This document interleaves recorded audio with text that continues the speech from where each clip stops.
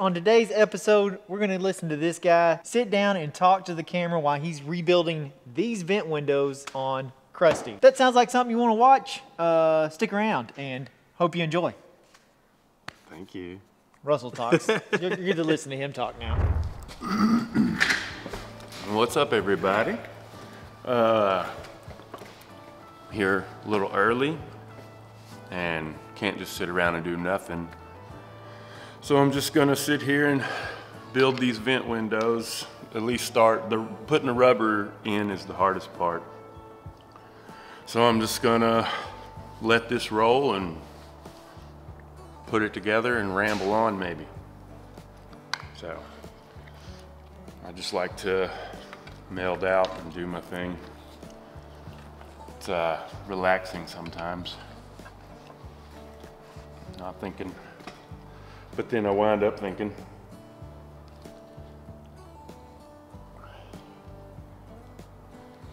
this corner's the worst.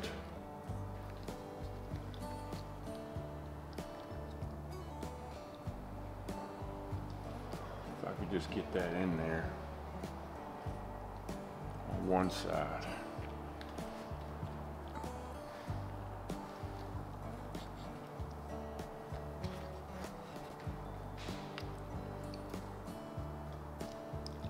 I bet some people got some methods for this too. I've watched a couple YouTube videos on when I did the last ones, and I don't remember having this much trouble in the corner.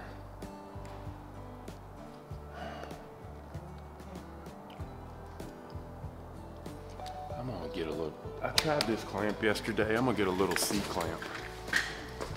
I got this one. If you don't ever have a, like if you're draining a radiator or something, and don't have a hose clamp, or not a hose clamp, but a hose plug to like cap, like when you unhook a line, like little lines like transmission lines, or you're changing anything, you can make a little cap with just a little piece of rubber hose and a C-clamp or a pair of vice grips, or pick your poison. We actually found a tool that works for that, but that's what that is, and it's just been sitting around. But I'm gonna try to take this C-clamp and get this corner. If I can get one side in all the way, I can then be able to work the other side in. And you should be able to do that. And I didn't get my dang C-clamp big enough. I'm a fool.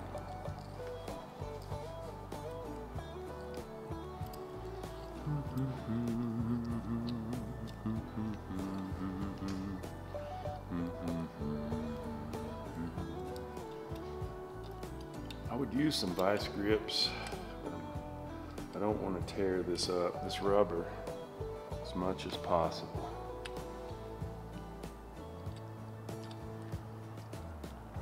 That section's really kind of already in.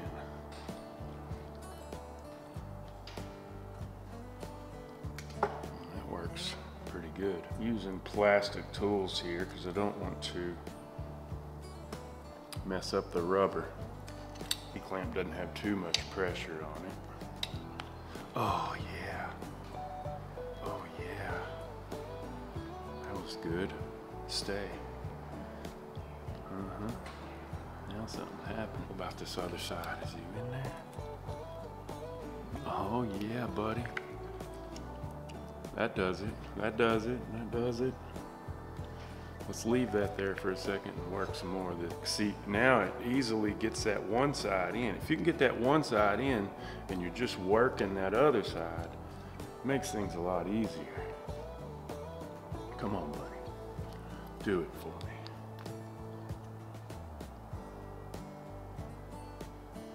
Boom, boom, boom. Yeah. There it goes. Now we're cooking, buddy. We are cooking. I'm gonna have to break down and give me some dang reading glasses, because I can't see anything up close anymore, which is ridiculous.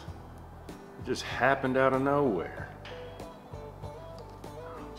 And now my eye doctor said, he said, well, you can get bifocal contacts, because I have to wear contacts. Because I can't see anything from far away, but that's been that way the bulk of my life. I'm used to that. It's simple.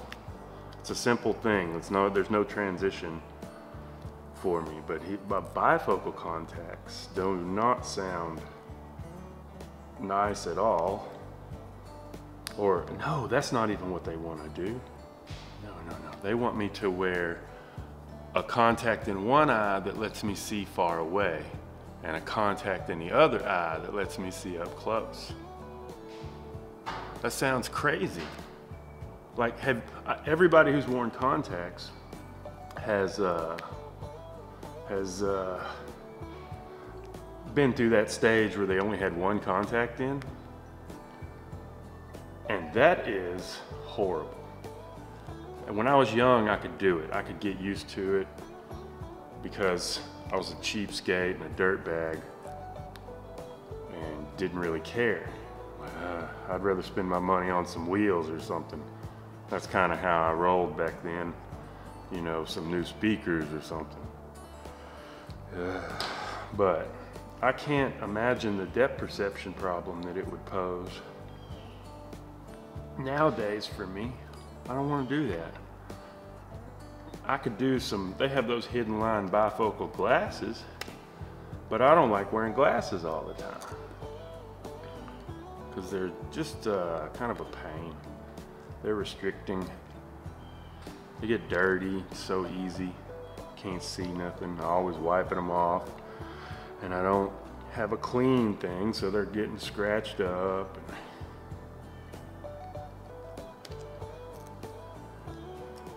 Come on, bro. You were going so good.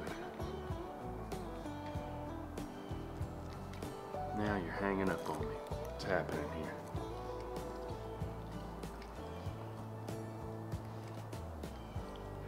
I'm scared to take this off, but I need to. Let's make sure we're in everywhere else down here.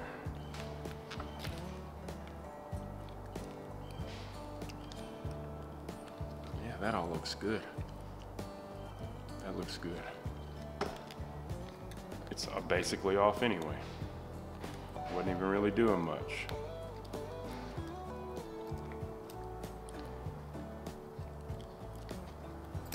That's nice. That's pretty good too. See, this has got a line up here for your opener, your hinge. All right, that side's all in.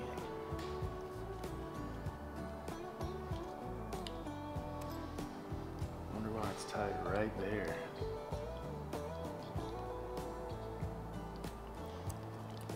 It's a pain sometimes. That's why my fingers, I'm gonna be one of those old guys with bad hands from doing stuff like this. I talked to an old guy the other day. He couldn't even grip anything anymore because he'd worked with his hands so much. Yeah, buddy, there you go. And I know what's in for me. I promise you that. I pay attention to people older than me more than ever nowadays. I don't really have to pay attention to the young people, you know, like, I've done a lot of that stuff. I partied, man. I did my thing. But the old folks, that's what's coming for you. They've done it all already. Imagine living 80 years. 80 years. I've lived 43 years. Imagine 80 years. Jesus. That's a long time, man. I feel like I've lived a long life already. And to double it, it's a daunting thought, honestly, for me. Just because life is stressful. And a lot of that stress is in our heads, I know that. I know that. But it's hard to deal with sometimes. Stress. And I feel like though you get better with age at managing stress, managing thought, managing time delegation. That's a kicker right there, is delegating your time properly. It's hard to do because even sometimes when I'm air quotes working, I'm thinking about working, you know what I mean? I'm thinking about projects, and I overthink them all anyway, but I like daydreaming about them. It's daydreaming's good in the aspect if you're like using it to think about it artistically to get an idea, but daydreaming's bad to only do that and not execute. And that's sometimes that's a problem, because it's easy to get lost in daydreams. It's easy for me to get lost in my daydreams. And shit, come on, bro. I like doing the work though. It is peaceful. Once you finally get down to it and you get in a rhythm and you kind of problem solve along the way, that's part of the fun part about the work. And that if you can get past the daydreaming stage and start doing the work, you find that you get to problem solve along the way, which is what part of my daydream is anyway, is the problem solving. I don't always retain the knowledge of how to do something. I don't know why, but I think about it while I'm doing it in a manner that is almost analytical of the thing I'm doing. That's it. I'm not trying to say I'm a good thought. I'm not a no thought leader at all, bro. I'm just telling you my process, I guess. Just think about, well, this needs to go here, and this needs to go here. Why ain't this going here? What's going to happen if I do this? What's this going to change over here if I do that? Then there's another trap, because then you'll get into working on something and sometimes it pays to think about something for a long time, and sometimes you're overthinking something simple. And you should just do it. Like, you know how to make that bracket. You know how to make that bracket. You've done it before, but you're trying to reinvent the wheel with the bracket, and it ruins the whole thing because you waste your time. Waste your time. Nowadays, it's even easier to do that because there's some awesome people out there as far as, let's try that. Builders and fabricators and welders. I mean, we all know the best of the best in every trade now. Like every trade. Like I watch woodworking videos and welders and fabricators and painters and body men, and Chase watches the business people. You know who the best are now. You know who the best are, so it's hard not to compare yourself or compare everything you do to the best. And the internet's a cruel place. I don't really like it. I like the entertainment side of the internet and the knowledge side of the internet, but the internet's a terrible place. There's so many bad people, so many negative, like, I want to be the most negative person I know. Oh, that went in there nicely. Pop, it's nice when you feel it pop. I try to be positive, but sometimes I'm negative, man. It's a curse. It's definitely a curse. But the internet is like, oh man, it's just feeding you negativity. And the negativity sticks more than the positivity for some reason. Yeah, buddy. That was the better tool in this situation for sure.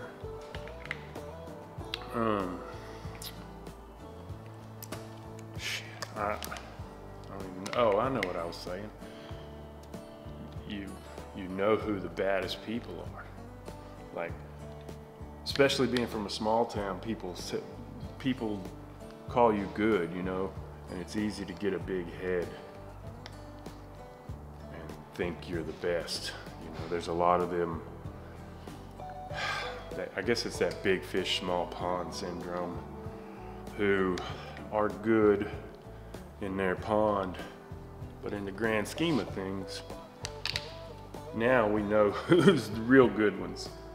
So it's, I don't get too caught up in, well, I do get caught up actually in the ability side of it for me, because I know what good really is. You know what I'm saying? And then the internet, half of these people have just seen people that are good on the internet and think that they're good because they can talk about it. And they probably don't hold a candle to even semi-good people. I know what the good guys do. I know who the best are. And a lot of the different genres of cars and fabricating and building, dude, the best are awesome. I mean, think about just everybody who's out there racing around in their car. Y'all know Ken Block can drive. You know it.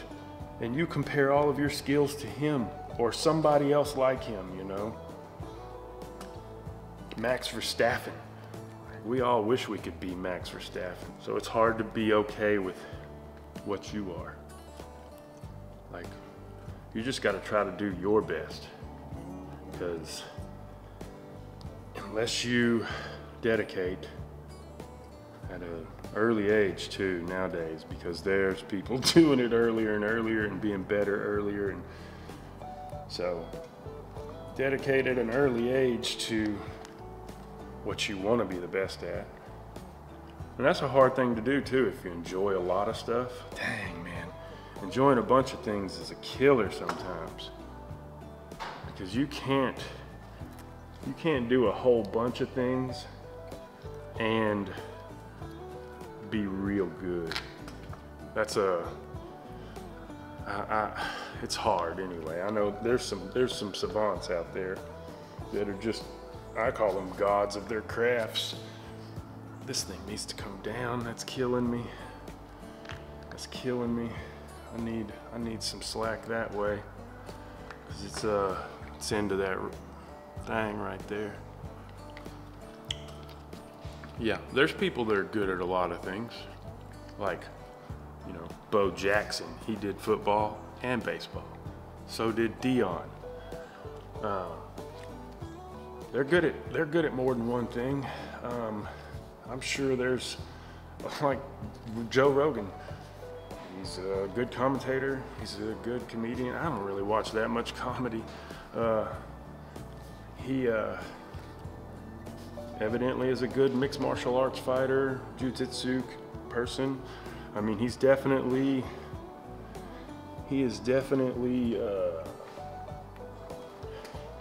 doing a lot of stuff at a high level. That's the best way to say it. You can't deny that. And you see a lot of people that do a lot of stuff at a high level. And they're good at a lot of things, but some of these trades, fabricators, sheet metal guys, body men, airbrushing guys, painters, you know, like, there's some painters out there. They awesome, man. They are awesome. And there's no denying it. There's builders and fabricators out there that put other people to shame. So if you want to be that, you better get started. If not, you wind up, if you're interested in a lot of things, you become a jack of all trades. It's kind of a curse. I mean, you can get a lot of stuff done, you know. It's not at the level that you wish it would be. That's the difference. That's the difference, is it's a middle of the road kind of person sometimes. And that comes back to your hustle, I would think. Like, how good is your hustle? Because if you're a jack of all trades and your hustle's good, you could probably kill it. I just don't have the hustle, I guess, when it comes to that. I don't like selling. I don't like business, honestly. I really don't. It is not pleasurable. It is just one more stress to a busy mind. Business is, it's stressful to me. And I know there's all kinds of bad son of bitches out there in business. We're right back to that. You know, bro, I'm glad you got it. I'm glad you got it. But I had to choose something. And it was that thing when I was young. I was into cars. I was into trucks and cars, man. Mini trucks and lowriders was my thing. Oh man. I'll call you back, dog. I don't want to come out there right now.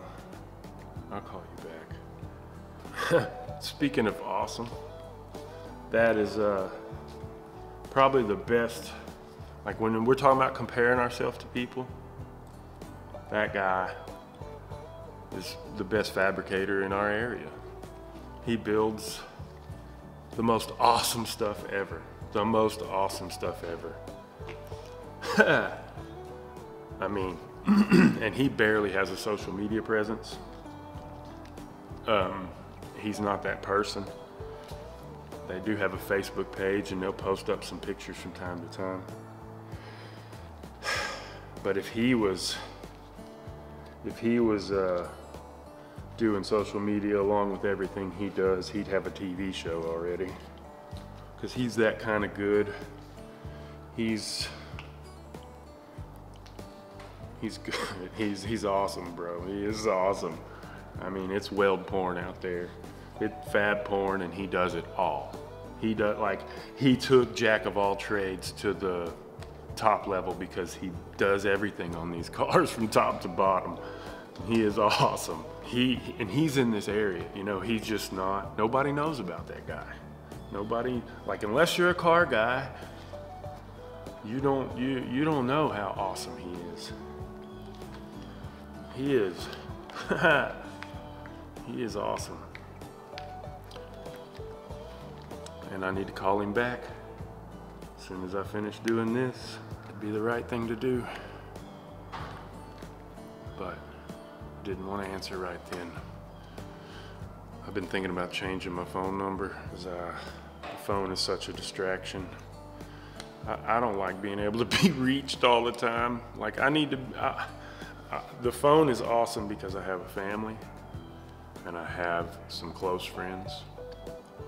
And for them, I'll always have a phone.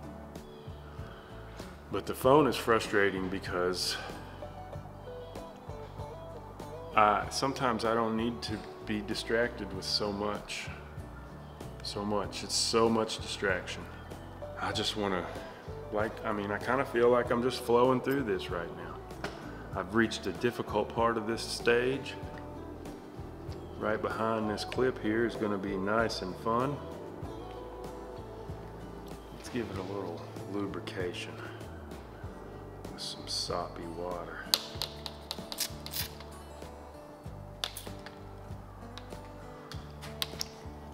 And let's see, this will be the hardest part. Are you going to push in there? No. I've been fighting this hard. I put a little bit on there. Maybe I didn't put enough. That sucker went in there. Hot dang. Maybe it didn't go all the way though. Yeah, it hadn't gone all the way. We're gonna make it go all the way.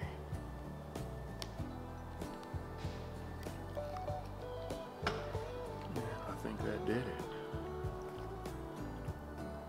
Hot dang, hot dang. Well, that's nice. Let's go ahead and put a little more on there. Yeah, that'll do it. Let's pop that up a few times and let it get down in that crack. I was talking about my phone, I think. Yeah. I don't like being able to be reached all the time. I just wanna, I need freedom. That's why I'll just go home and stand outside like a crazy person. And just stand there. Just stand there and stare into space. Just have a little clarity. And I can't just, it seems like it's all day. Like I can't imagine having a business or like Chase, y'all, man. Chase is busy. Chase is a busy guy. He delegates a lot of things and handles a lot of stuff all at one time, you know. So, dang, man, I don't have that. I just don't have it. And I can't, I'm sorry if you're a life coach and you say I could. I don't want that stress in my life, man. It's too much. It's too much. It's too much stress. I need clarity. That's one of the best things about fishing is I normally fish alone. And it's awesome, man. It is awesome. Because when you're throwing baits, like it becomes pretty methodical. And sometimes I'm not really trying to, I mean, I always want to catch a fish. I always do. I always want to catch a fish. And this is probably a hindrance to me in my fishing ability. I don't care. Because just being out there, in that world, in that environment, in that peace, I fish a small lake, not real busy, got a lot of stumps in it, so even if it is busy, there's not a lot of room for recreational boat traffic. And it's so nice, man. It's so peaceful. So peaceful, just me and me. That's it. Nobody else. No distractions. It's bad cell phone signal out there. It's awesome. If there's therapy, that's definitely some of it. Definitely. And I need that. I need that freedom. Space. I got my dang boat for sale because it's the right thing to do financially right now. That doesn't mean I won't have a boat. And I've got a real nice boat right now. Nice to me. You know, and there's always somebody got something nicer. I know. But it's nice to me. And it's nice to a lot of people. And I know that. And it's nice. But I will admit, I had just as much fun fishing actually standing there on the front of the boat, throwing that lure, pulling it back, catching a fish, even in that aluminum boat. That little 17-foot Crappie Pro. And knowing the things I know now, I could rig out that little Crappie Pro, build some decks for it, and make it even nicer, and be just as happy. An Ultrex on that thing would have changed everything. See, when I had that Crappie Pro, it only had a dang regular old trolling motor, and they really didn't have spot lock then. So in the wind, that little boat was hard to fish in. It definitely was. If I was fishing a deep point in the wind in that boat, I had a traditional anchor. And I would throw me out a long anchor line and post up on a spot and fish it. And then I'd pull that anchor up and I'd use my trolling motor and move a little further down off that point, throw that anchor out, fish that spot. That was my spot lock. But I caught fish like that, you know, and I didn't kill my trolling motor and have to fight the wind. So I made it work, definitely made it work. And it didn't cost near the money. And I still got to do what I wanted to do, is go stand out there on the front of that boat and get just some thought clarity. Just a little bit. What is happening? This end is killing me. I might need to clamp again. That's what I miss. Or I would miss. That's my therapy. That's my clarity away from my phone and the bustle. Did that just happen? That went in there. Almost. Hot dang. Hot dang. That sucker almost. Come on. Get in there. I think that other side is going to help hold that. Once I put the side piece on here. Hot dog, that's the only bad part right there. Is that other one I did was the same way. Same way, but I think we're going to let the heat. Because this has got to be there. And that could be the difference in one manufacturer's part over another manufacturer. Come on, broski.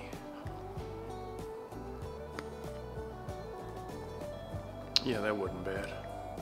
And I think once I rivet this piece, this arm on here, then I can put a little more pressure on that, make sure it's in there good right there at that point.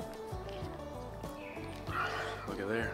It's got it's a little overlapped right here and a little gap right here. The other one I did was that way too. But it looks better now, so I think I'm gonna let the sun do a little work on this rubber and the pressure of that glass being in there. And maybe once I put that other frame on there, I'll try to massage it down a little bit and see if it'll stay. Because that may be it. I may need to get in at this top a little better, and then it should lock in underneath there somehow with that pressure. But that'll do it. If you listened to me ramble this whole time, thank you. Catch y'all on the flip side. I'm gonna call this dude back.